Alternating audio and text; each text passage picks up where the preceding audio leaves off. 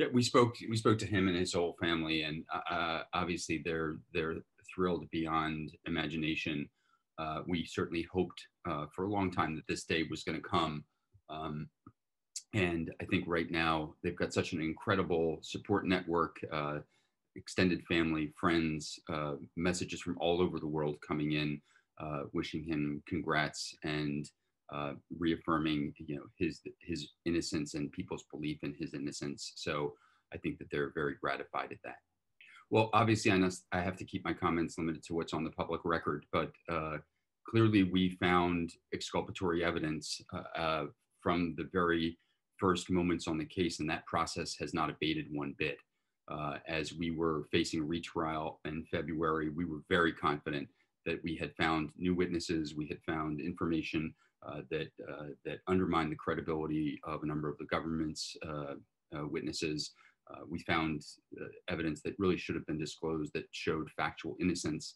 And so our core belief in Mark's innocence just proved to be true. And the only disappointment is that we won't be able to tell that story in court. But again, we're very grateful about today's news. Well, again, I can't comment about things that aren't on the record, but what I can say is that I understood full well what the government was saying. There were witnesses that I think felt a great deal of pressure that no longer felt that pressure. We interviewed ourselves a number of witnesses that confirmed Mr. Hazelwood's innocence. And I think that that's all part of the package that you saw delivered to the court today. Well, I think that if you were in our offices and in their home, you would see a lot of crying, a lot of hugs, a lot of jubilation, a lot of thanks to God.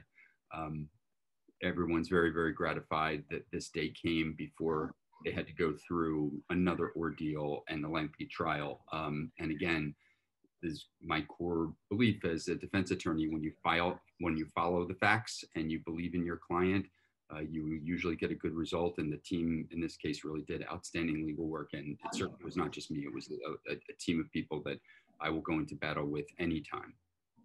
Yeah, I mean, the government made this is probably the most thorough justification for dismissal that I've ever seen. And for them to essentially volunteer to dismiss with prejudice, meaning they could never bring the case again, that is quite unusual. And so, yes, as a technical matter, Judge Collier needs to issue an order, or if there's another judge, some judge needs to issue an order to formally dismiss the charges. But I don't expect that that's more than a ministerial. I don't expect that there'll be another court hearing. Thank you very much, John. I appreciate that. I guess all I would say is, when you have a client who's innocent and they don't give up and they show perseverance and show their own creativity, and you're a lawyer and you listen to them, the result's going to be better than a march to guilt. And here, Mr. Hazelwood and his family convinced us that he was innocent. We believed it, and thankfully, he's now vindicated. And I personally can't wait to see the next life, because I'm sure it's going to be a successful one.